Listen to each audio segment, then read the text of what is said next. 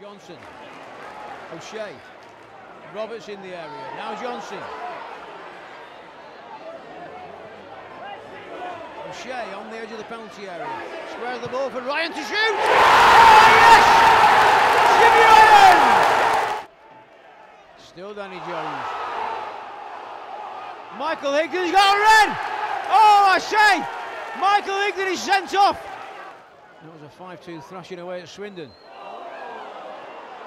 Everett played the ball back there, put Tommy Lee in trouble.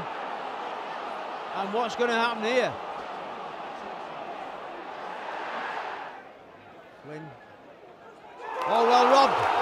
Gary Roberts with the chance here. Roberts, can he go all the way? He's got Doyle in support, but he doesn't need him! The cross comes into Johnson in the penalty area. Danny Johnson's shot. Doyle! There's no flag from the linesman. It's goal number 13 of the season for Owen Doyle. And Chesterfield now have a 3-0 lead. Doyle again. Rode the tackle of Jimmy Ryan very well. And the ball played in for McNulty. And Miles Wright comes out and doesn't get his hand on it. And McNulty scores for Sheffield United. A wall of two from Chesterfield. Campbell Rice puts the free kick in. And the header is home. And I think it's McNulty with the scorer.